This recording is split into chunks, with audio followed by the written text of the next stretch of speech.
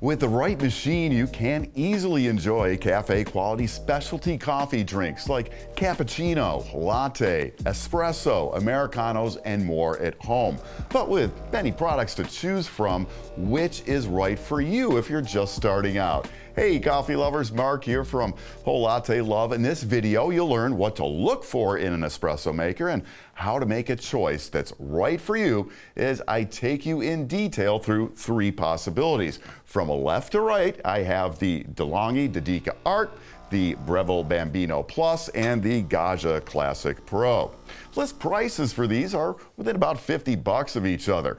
Coming up, we'll talk features, construction quality, usage considerations, boiler types, see how they make espresso, how they work with milk, and more. I'll finish up with some specs and test results, plus some thoughts on which might best fit your needs. Appliance versus machine. Let's talk about that. What does it really mean? Well, appliances generally have more plastic used in construction. They tend to use proprietary parts and are not all that repairable if something major goes wrong. On the flip side, they usually have more features and extra accessories at a similar or lower price than machine-grade products.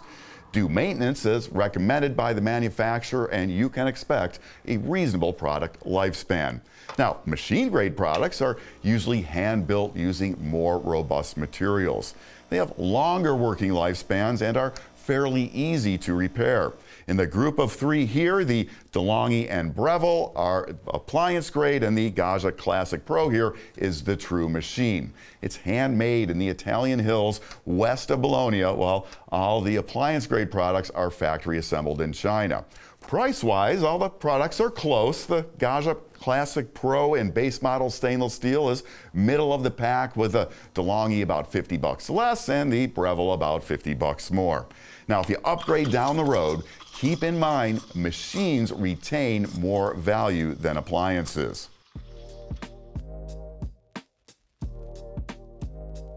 The Delonghi Dedica Arte has the lowest list price in the group here, and it's often available at a discount. It uses pressurized filter baskets only and comes with three: a single, double, and then one for ESE pods. While the espresso from pressurized baskets is lower in quality, you can use pre-ground coffee or ESE pods, which means no grinder is needed.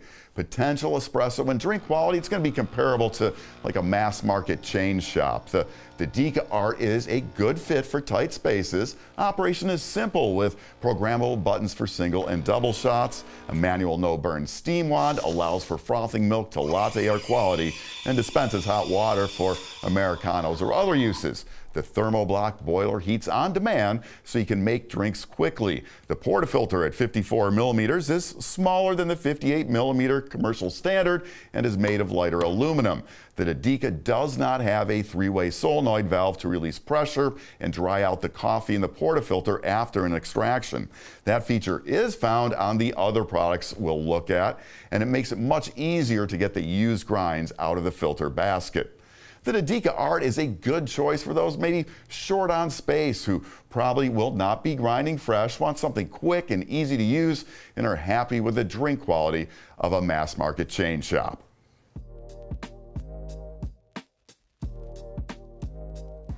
The Bambino Plus is a very interesting machine. When I mentioned earlier that appliance-grade products can bring the features, the Bambino does not disappoint. The Bambino Plus does have a three-way solenoid valve, so used coffee is easy to knock out. And with the Bambino, we move into machines with both pressurized and the non-pressurized baskets. The latter makes a better quality espresso so long as you grind whole beans fresh and dial in the grind size properly. Like the Dedica Arte, the Bambino has a smaller portafilter, so dosing is limited compared to the Gaggia Classic Pro we'll look at in a moment. No way to do a triple shot on the Bambino. The boiler is an advanced version of a thermoblock that Breville calls a thermojet. It's quick, with specs saying it's ready to go in just 3 seconds. Again, we have programmable buttons for single and double shots, or you can run manual extractions as well.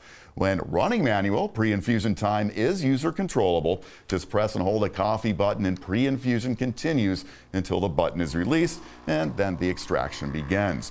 When you have what you want, press the flashing button to stop the extraction. While you can froth milk manually, the Bambino Plus can do it automatically with the user selection of 3 temperatures and 3 froth densities. Place your pitcher on the deck, set your temperature and the froth type, and then press the steam button and the machine does the rest for you. A temperature sensor on the drip tray stops frothing automatically when up to temperature.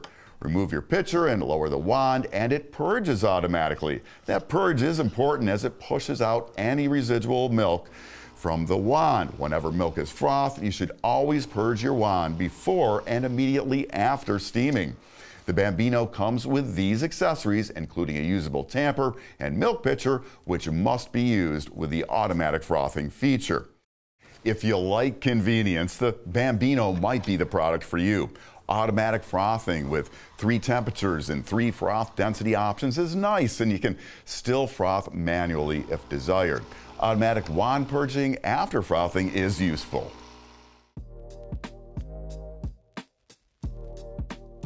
It's customizable, upgradable, and as mentioned, the Gaggia Classic Pro is the only true machine here. It has the 3-way solenoid valve for dry coffee pucks that the appliances were missing. A real boiler for the best frothing performance of the group, and that boiler transfers heat to the group head, which warms your portafilter. That's going to make a big difference in both the quality of your espresso as well as hotter in-cup temperatures.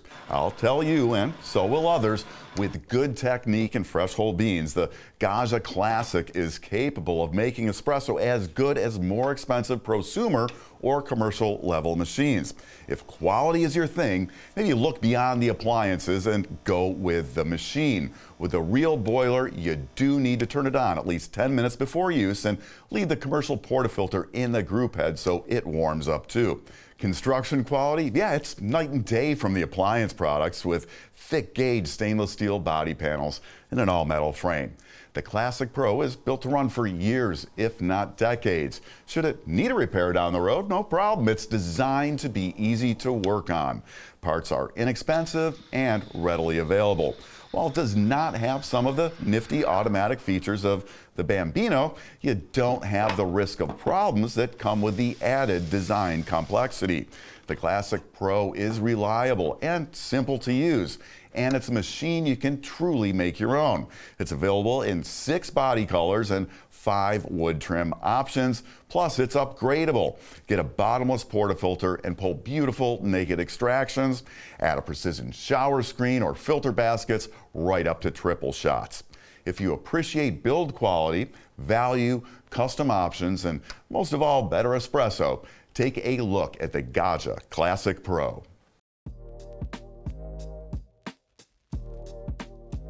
For cup warming, the Classic Pro is excellent with its real boiler mounted just below the cup warming surface and passively heating it to about 130 degrees Fahrenheit.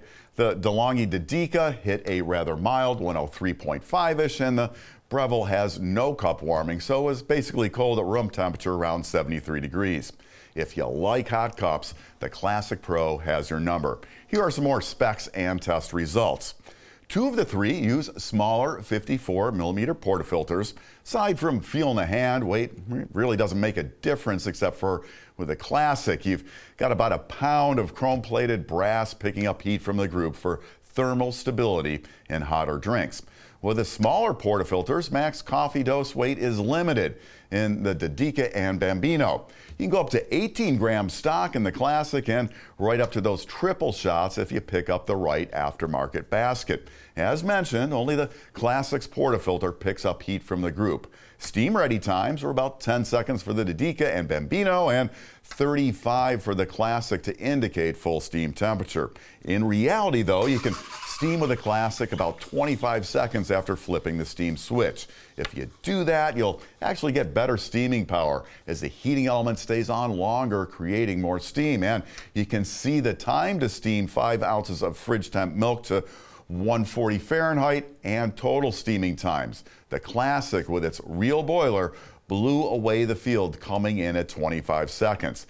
That extra power really makes a difference and overcame the faster ready-to-steam times of the Dedica and Bambino Plus. For customizing, well, no real options for the appliance-grade products. They are what they are. With the Classic, you've got a choice of 6 colors and 5 species of wood trim. Beyond that, you can upgrade your capabilities with precision filter baskets, shower screens, and a bottomless portafilter. So which might best fit your needs? Well, come with pressurized filter baskets, so you're going to be able to start without a grinder. And then when you want to upgrade your quality, you can add a grinder and go non-pressurized with all except the Dedica. If you're okay with average quality espresso, the effort of cleaning out soupy pucks, or no, you'll only brew with the SE pods, you can usually pick up the Delonghi Dedica at the lowest price of the bunch here. Now, if you like convenience and want to froth the latte or quality with no skill required, the Bambino Plus does it automatically if you want. Some users will find the automatic purge feature useful. Just lower the steam wand and the Bambino Plus takes care of it. Like the Gaggia Classic, it has a 3-way solenoid for drier pucks. Steaming times are good, and it comes equipped and ready to go with extras like the frothing pitcher and tamper. My concerns are the lower max coffee dose and potential points of failure with the extras under the hood for the automatic features. Now, if you like the idea of true machine build quality, tons of customizing options, no limits to coffee dose weights, espresso quality on par with prosumer and commercial machines, and a product that with a little care will retain value and easily be running through the next decade, you can't beat the Gaggia Classic Pro. It's hands down the best overall value in a machine-grade entry-level espresso machine. It just doesn't have the convenience features or extras of the appliance-grade Bambino Plus.